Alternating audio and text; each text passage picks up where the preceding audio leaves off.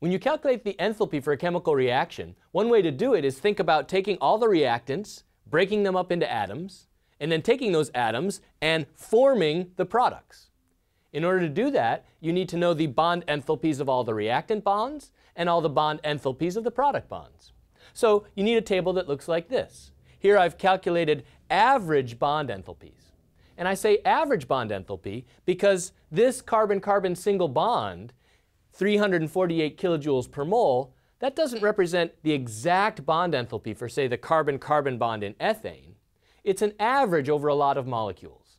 So it's the average carbon-carbon bond, say, in ethane, butane, benzene, over a wide variety of molecules.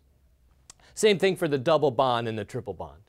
Some of these are exact, of course. Hydrogen-hydrogen, there's only one kind of hydrogen-hydrogen bond. So 436 kilojoules is the exact bond enthalpy for hydrogen-hydrogen. But carbon-oxygen, that's an average. Now there's a couple interesting things to notice on this table.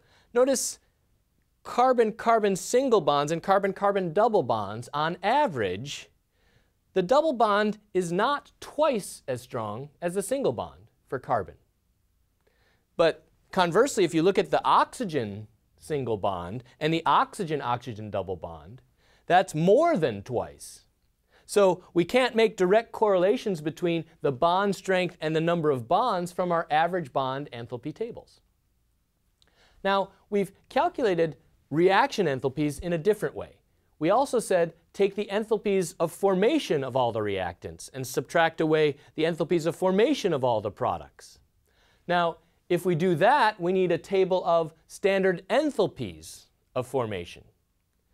So what's the difference between those two methods, using the standard enthalpies of formation or the standard bond enthalpies? Well, think about this.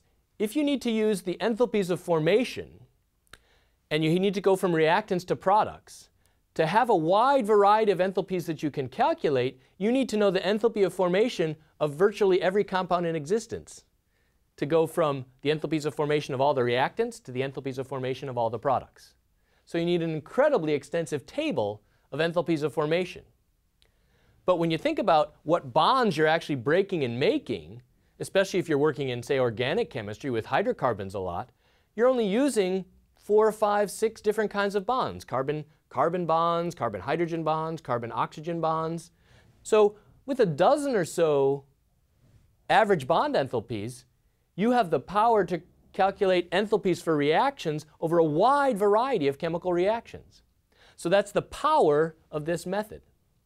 But you do give up something. Remember, these are average bond enthalpies. So you're making an estimate of the enthalpy of reaction.